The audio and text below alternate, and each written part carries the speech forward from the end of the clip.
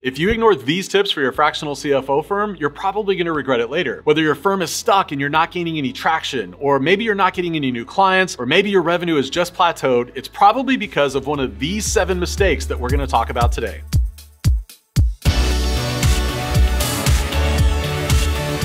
The first mistake is that we're not setting and maintaining boundaries. Look, if you're anything like me, you've probably got a massive heart for service. And what that means is we always want to go above and beyond to serve our clients however possible, whenever possible. But what that ends up looking like is we start answering phone calls after hours. We start answering the emails on the weekends. We start doing more and more work that wasn't initially part of that scope of work that the client signed up for. And so one of 2 sacrifices normally ends up having to happen to facilitate that. The first one is, if we're serving this client more, then maybe that means that we're not serving our other clients at the level that we promised them. But more often than not, what ends up happening is number 2, and that means that we're serving this client more than we agreed to at the expense of ourselves. That means that we're not being with our family, we're not present with those other things that are important to us. We're not able to focus on our own goals and our own dreams and our own priorities because we're serving that client beyond what we initially agreed to. And that's why it's so important that we start before we even get involved with clients. If that's possible, we've got to understand what are the boundaries that we want to have? What are those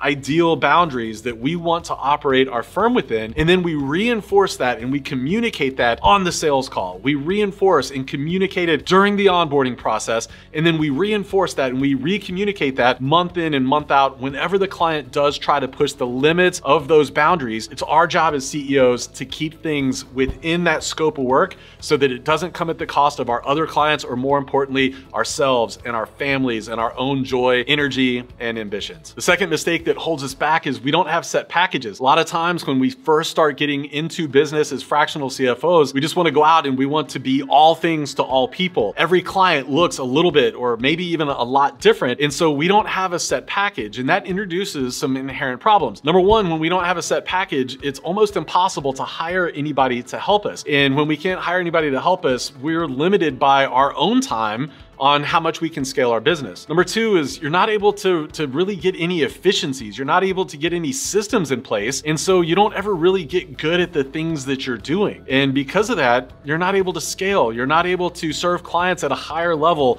faster. And both of those things end up keeping us stuck as firm owners. So I would encourage you, if you don't have set packages in place, dedicate some time over the next month to really thinking through, if I was gonna have 1, maybe 2 or 3 scopes of work, what would each of those scopes or packages include? What are those things that I love doing? What are the services that I love providing that really energize me, that I'm uniquely good at and qualified to do? Just really think through, what are 1 or 2 or 3 packages that you could offer and start to sell those? Because I'm telling you, if you don't get those in place, it's gonna be so hard to hire because you don't really know what to hire for because every job's different, but you're also not gonna be able to put the systems and the processes and the procedures in place that are gonna allow you to scale and become more efficient and more effective. The third big mistake that I see holding back a lot of newer firm owners is not hiring help fast enough. I love the saying, if you want to go fast, go alone, but if you want to go far, go together. And I think that holds true for fractional CFO firm owners as well. And I found that for most people, the smartest, most efficient and effective hire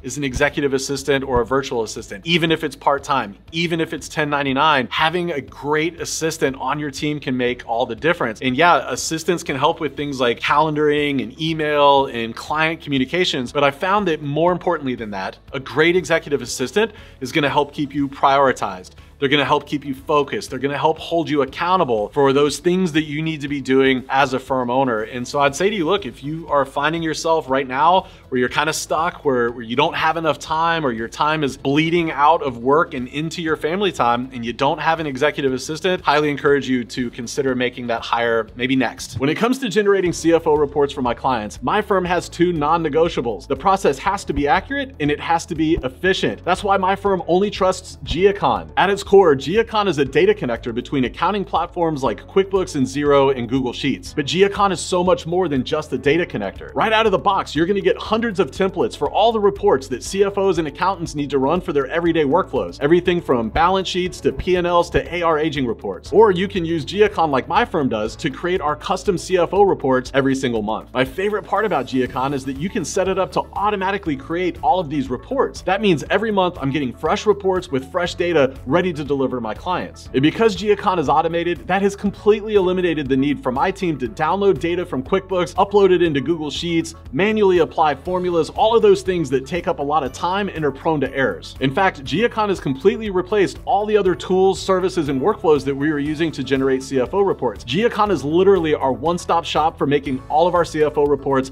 automatically every single month. If you're ready to start saving time and reducing errors, then you need to check out Geocon right now. Be sure to use the link in the description below to save 30%. That means you can get started with Geocon for as little as $28 a month. Join my firm and over 10,000 other firms and try Geocon today. The fourth mistake that I see holding back a lot of newer firm owners is undervaluing their time and their expertise. I remember when I first got into the industry, I started to tell myself this story. I built this narrative where I said, well, based on my education and my credentials and my work experience, nobody would ever pay me more than this amount, or nobody would ever value my time over this. And so as the story continues to unfold and the narrative continues to build, what we start doing is essentially negotiating with ourselves about what we can charge out in the open market. But what I've learned is you're actually the toughest negotiator of your time and your expertise and your value than any potential client you're ever gonna have. You're gonna be harder on yourself than any lead that you ever get on a sales call with. And I think the reason for that is a lot of us get into this comparison trap where we look at our former bosses, or we look at CFOs of these large publicly traded companies, or we look at the senior finance people from some of the firms we've worked for, or some of the big companies in corporate that we've worked for, and we start comparing ourselves and we say, well, gosh, I don't know nearly as much as my old boss did, or I don't know nearly as much as the CFO of Tesla. And so my value to a client is diminished. But what you've got to remember is you're not trying to be the fractional CFO of Tesla or Google or of any of these big companies. You're trying to help small businesses with small business finances. And my bet is you are more than qualified to help a company that's doing $1 million, $2 million, maybe even $10 million a year in revenue, because the complexities, the intricacies, the challenges that a small sub $10 million a year business has, you can't even compare that to the financial challenges of a publicly traded company like Tesla. And so I'm like, we've got to stop comparing ourselves to the CFOs or the senior finance leaders of these big companies, because it's an apples to oranges comparison. A great story that I like to tell is,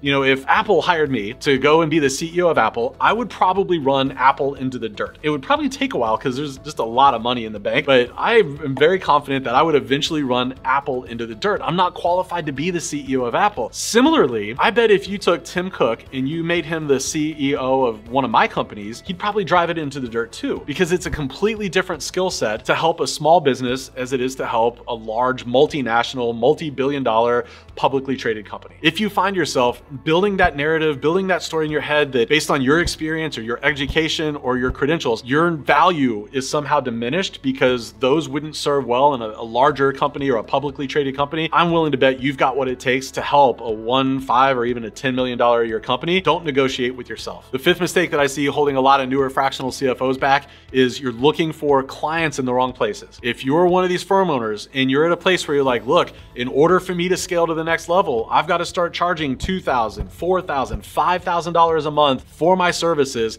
then I've got to start finding clients that are in the 7 figures or multiple 7 figures range. Then you got to stop looking for clients on Instagram. You've got to stop looking for clients on TikTok, because the truth is those multiple 7-figure businesses aren't looking for financial thought leadership on Instagram and TikTok. And so where do you find those businesses? Well, in my experience, I've been doing this 7.5 years now.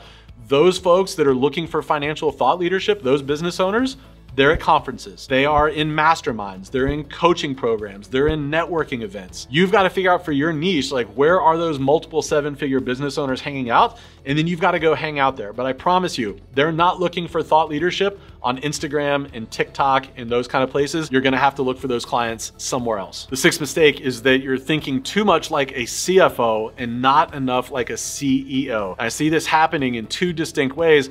Number one is you're not leaning into sales and marketing enough. I know for a lot of us, sales and marketing don't come natural. They feel kind of icky. We don't like to sell. It feels sleazy. I don't like to put myself out there. I'm an introvert. But if you want to grow a business, you're going to have to figure out how to do those things. The good news is there's not a lot of competition out there. So you don't even have to become like good at sales and marketing. You just need to show up and do the bare minimum a lot of times. But if you want to scale a firm, if you want to be able to increase your impact, if you want to be able to serve other businesses, you've got to get out there and let them know who you are, what you do, and how you can help level them up. And you've got to do that through marketing. And then you've got to get those people onto a call, have those sales calls, and turn them into actual clients. The second half of that is so many people that are just not starting because they're waiting until things are perfect. I think one of the biggest lessons for me as a CEO is just embracing this idea of good enough. In a lot of ways, I'm a perfectionist. I want everything to be polished. I want all the I's to be dotted. I want all the T's to be crossed. But in no way, shape, or form does that work in entrepreneurship. In no way, shape, or form does that work as a business owner. You've got to just get stuff out of the door. You've got to just be comfortable with the fact that things aren't going to be perfect. And in a lot of ways, that's contradictory to what we've learned our entire professional careers on the finance and accounting side. Everything's got to balance. Everything's got to be perfect. Everything's got to be ready to be presented and nitpicked and pulled apart, and it's got to stand up to the audit. That doesn't work in the world of entrepreneurship. And so I'd really just encourage you, if you're still working on the website to get started until it's perfect, or you're trying to come up with the perfect service package or pricing, or you want your CFO report to look just a little bit better, the graphs to be just a little bit prettier, it's never gonna happen. You've got to have this propensity to action. You've got to take the bold baby steps. You've got to move forward if you want to succeed as a firm owner. Finally, the seventh mistake that I see that holds a lot of fractional CFOs back from getting the scale and the revenue and the profitability they want is they think that they're gonna start by selling bookkeeping and accounting services and then upgrading to CFO services. It never works out. And the reason for that is when you come into a relationship with a client as a tactician, as the one that's doing the accounting and the bookkeeping, there's this psychological anchor that takes hold. They look at you as a tactician. They look at you as somebody that does tactical work. They look at you as the bookkeeper or the accountant. And then when you want to get that seat at the table on the strategy side, on the C-suite side, when you want to start talking to them about decisions that are going to make them hundreds of thousands or millions of dollars, they don't look at you that way. They're like, oh no, Bill, he's my bookkeeper. No, Amanda, that's the accountant. She does the accountant stuff. We're over here talking about strategy. We're talking about the 5-year plan. I'm not really sure how the bookkeeper gets involved in that. I'm not saying that this psychology is right or wrong, but it just is. Once you get in the door as that tactician, it's almost impossible to change the narrative, to change that perception of you as that person that's gonna help them with strategic financial decisions. So what does work there? Well, if you want to offer CFO and bookkeeping and accounting services, what can work really well is lead with the CFO services, sell them on the idea of you as the fractional CFO, and then once that relationship has been established, then say, you know what, by the way, a lot of businesses like yours also need bookkeeping help. And so I can help with that, or somebody on my team can help with that too. And we would charge an additional $500 a month for that. But you've got to anchor yourself with the client as the strategic financial thought leader. Then you can go in with the tactical work. It does not work the other way around.